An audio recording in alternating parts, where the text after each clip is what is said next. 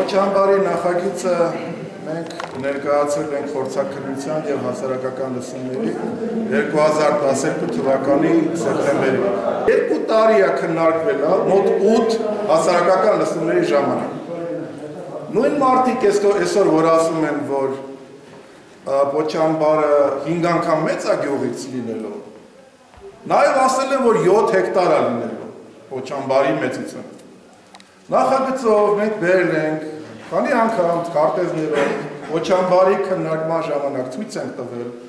մատնացույց ենք արել մի քանի անգամ, որ պոչամբարի տարածքը 1.52 հեկտար է։ Պոչամբարը լինելու է նոր պոչամբար լինելու հին պոչամբարի կողքը։ Ներկայացրել եք նախագիծ։ Այդ նախագիծը գտնվում է բնապահպանության նախարարության հայտարարություն դրված։ Մենք այդ նախագծից, որտեղ կան քարտեզներ, 19 եւ 20-րդ էջերում, որտեղ կան քարտեզներ, եւ այդ քարտեզների վրա կա թվանշաններ, թվագրումներ եւ անուններ, անվանացանք, թե ինչ է նշանակում, օրինակ, այն ինչ որ գրված է 5։ Խնդրեմ, այստեղ նշված է 1 կարիեր 1 գրված է отвалы скрыш, գրված է обогатительная фабрика по первому варианту, առաջին ինչ որ վարիանտի մասին։ Այստեղ երրորդ, այստեղ գրված է Մելիքգյուղ, այստեղ գրված է 4-րդ обогатительная фабрика по второму варианту, նշված է Մելիքգյուղի այս մասում, այստեղ 4-ը գրված։ Գրած է 5 խվաստախրանելիще ու նշված է այստեղ մի հատ էսենս տարածք գծանշաններով մեջ դրված է 5։ Բացատրեք խնդրեմ, թե ձեր նախագծով սա ինչ է նշանակում։ Նախագծի 5-րդ էջում գրված է. Սույն նախագիծը ընդգրկում է շահագործման առաջին փուլը։ Նախագծի տեղ չի նախատեսվում, պոչամբար, բերեք մի քիչ արեք։ Մի վարքյան, դուք ասացիք, որ դուք անկախ փորձագետ եք, չէ՞։ Դուք պետք է կարդացած եք նախագծը։ Ես ուղղակի ձեզ ցույց եմ տալիս, դուք ինչ եք կարդացել։ Եվ ինչ հարց եք տալիս այստեղ, կամ ինչ եք պնդում տեսախցիկների առջև։ Հարցը ես եմ տվել, պատասխանեք խնդրում եմ հարցին։ Հարցին պատասխանում եմ, եթե դուք թողնեք, որովհետև ձեր գոլեգան ըստ երևույթին չի ուզում, որ ես պատասխանեմ հարցին։ Հիմա ես պատասխանեմ հարցին։ Առաջի 6 տարվա, ոնց որ ես ասեցի, ուրիշ բան չեմ ասել, չէ, 5-րդ էջում գրված է։ Նախագծի այդ փաստաթուղթը, որ դուք ուշադիր կարդացել եք եւ քննարկել եք, 60-րդ էջում գրված է ծավալները։ Բնապահպանական մասը եւ հիշեցնեմ, որ բոլորդ ներկա եք եղել պոչամբարի քննարկումների եւ գիտեք պոչամբարը որտեղ է, ինչ ծավալի է եւ մակերեսնել հենց նոր ճշտեցինք։ 1.52 Բնապահպանական մասում, որը ներկայացրել է փորձագետը մեր, մենք ինքներս նախագծերը չենք անում, մենք նախագծերը խնդրում ենք, որպեսզի մեզանից անկախ փորձագետներ անեն։ Փորձագետը ներկայացրել է 3 հնարավոր զարգացում, այս 6 տարուց հետո, այս դրան չի վերաբերում։ Հենց իմանանք մոտակա մի 50 տարվա մասին է խոսքը։ 3 հիմնական զարգացում հնարավոր, որից մեկը այն ինչ որ պետքա կատարվի եւ տեղում, որ պետքա զարգացվի ծավալներով, որը մենք նախատեսում ենք, որի մասին ես ասեցի։ Երկրորդը հիպոթետիկ, երկրորդ հնարավոր զարգացման տեսլականն է ներկայացրել եւ նաեւ երրորդը, որը հենց նոր հնչեցրեց հարց տվող հիմա այս նախագծերը սրանք մենք ասենք տեսլականները չենք քննարկում, մենք այսօր առաջիկա 6 տարվա առաջին փուլի եւ ծավալներով, որը որ ես ներկայացրեցի, եւ պոչամբարը, որը պետքա կառուցի, որը արդեն դրական եզրակացություն, ասեք սրա նախագիծն է։ Հիմա ինչը պետքա պատճառ հանդիսանա ուսյալ մարդկանց համար, կարդալով պարզ հասարակ գրված փաստաթղթերը, որտեղ սևը սպիտակի վրա ամեն ինչը ներկայացված է։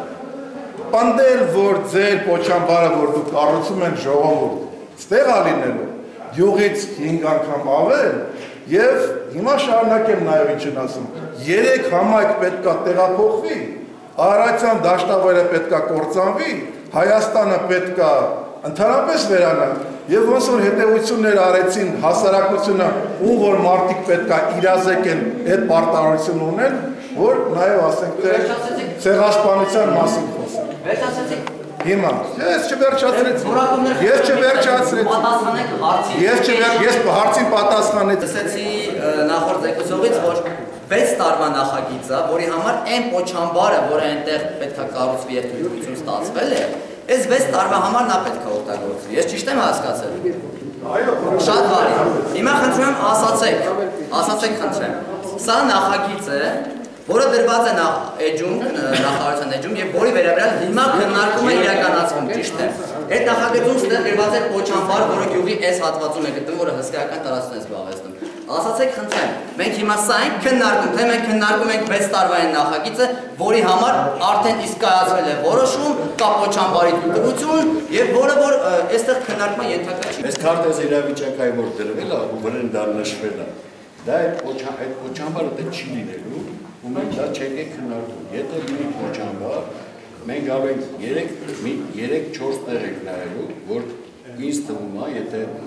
կան ինժեներական գյուղագիծ դա ես էլ ասեմ բացահանքից վերևի կիրճում դա որ տենց է նախատեսվում սա ուղղակի շտրիխարածած պետք է հագենք որ դրենք սա դրվել է ուղղակի նրա համար որ ցույց տա B1 B2 արտադրական կետերը սա դրա հետ կապ չունի այսինքն սրա մասին вообще չենք խոսում դա պոչամբար չի հիմա ինչ վերաբերում է այս 6 տարվա ընթացքում իհարկե 6 տարվա ընթացքում եթե մենք աշխատենք ու հանենք 1.50.000 տոննա հանքաքար մեր այս պոչամբարը կարող չտեղավորի դրա համար հիմա եթե մանավանդ որ հիմա իրանք ուզում են ընդլայնում են եւ ֆաբրիկան այսինքն պետք է հետազոտություններ արվի տարածքում համայնքի հետ միասին նայել որ տեղն ավելի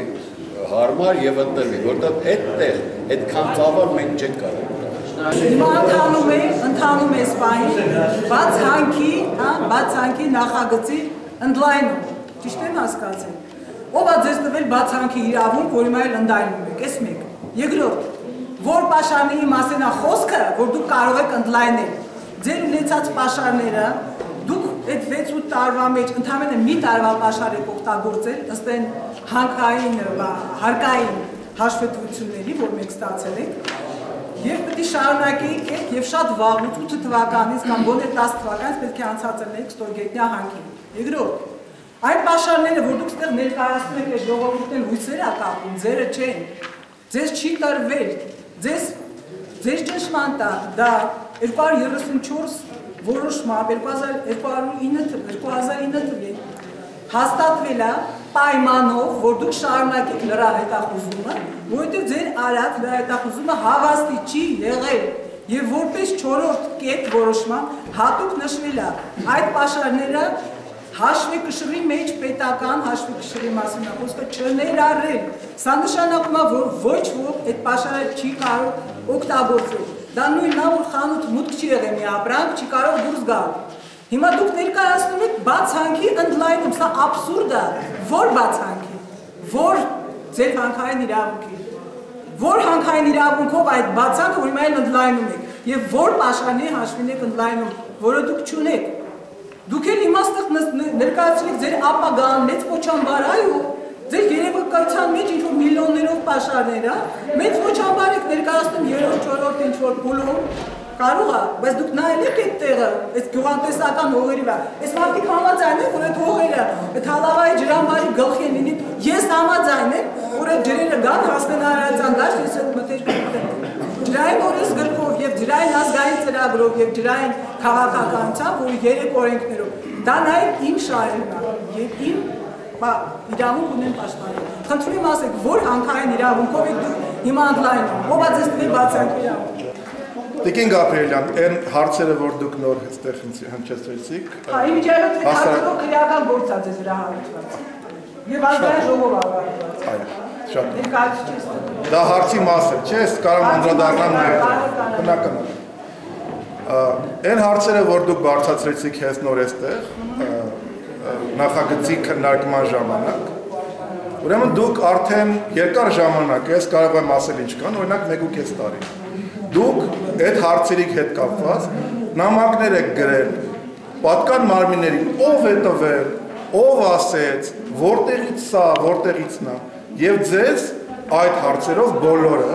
բոլոր պատկան մարմինները, ով որ պետք է օրինակի համար փորձաքննություն անի, լիազոր մարմինները, որ թույլտվություններ են տալիս, ձեզ տվել են սպառիչ պատասխան։ Չեն տվել սպառիչ պատասխան։ Ներողություն։ Եթե չեն տվել սպառիչ պատասխաններ կամ եթե պնդում եք, ուրեմն մենք կհրապարակենք այն սպառիչ պատասխանները, որ տվել են ձեզ եւ դրանք առկա են։ Սպառիչ պատասխան, հանքային իրավունքով չի, որտեղ հաշվեկշում չի ներառված։ Վերցրեք։ Կարող եմ ձեր օրինակը ձեզ տալ։ Ես կտամ ձեզ այն փաստաթղթերը, որ ձեզ պատասխանեն, որոնք իմիջիայլոց։ Դրանց ունեմ ես։ Որոնք իմիջիայլոց տեղադրվել են նաեւ այն լիազոր մարմինների կայքերում, ում որ դուք հարցրել եք։ Դուք այդ հարցերը տվել եք, պատասխանները ստացել եք, որտեղից, պաշարները որտեղից, այդ ինչ պաշարներ են, այս ինչ բացահանքը։ Ես ներողություն եմ խնդրում։ Գիտեք, նախագծի քննարկմանը դրանք չեն վերաբերում, ես ուղղակի պատասխանում եմ ձեր հարցը։ Հիմա, թե ինչու եք դուք տալիս այդ հարցերը, մենք նույնպես դա կցուցանենք եւ ինչու պատասխաններ ստանալուց հետո այդ հարցերը շարունակում են քննարկվել։ Բական մի անգամից եմ նորից խնդրում ձեզ, ոնց որ եւ համայնքի ղեկավարն է խնդրում ձեզ։ Մենք համայնքի հետ քննարկում ենք նախագիծը, որի ընդհանրապես ծավալներն ենք մեծացրել։ Եվ ես բացատրեցի, որ ծավալների մեծացում չի նշանակում ընդհանուր ծանրաբեռնվածության, որտեղ այդ ծավալների մեծացումը ըստ պաշարների կարգի մեծանում է ընդամենը եւ ես համոզված եմ, որ դուք հասկանում եք ինչ եմ ասում։ Մեծանում է ընդամենը դատարկ ապարների հաշվին։ Մենք դա ենք քննարկում։ Եվ եթե դուք ունեք ինչ-որ գլոբալ խնդիրներ, ներողություն եմ, Տիկին Գաբրիելյան, եթե դուք ունեք գլոբալ խնդիրներ, ձեր իրավունքների, ձեր պարտականությունների վերաբերյալ, խնդրում եմ, այդ քննարկումը համայնքից դուրս արեք։ Դուք դրա հնարավորությունը ունեք, որովհետև շատ լավ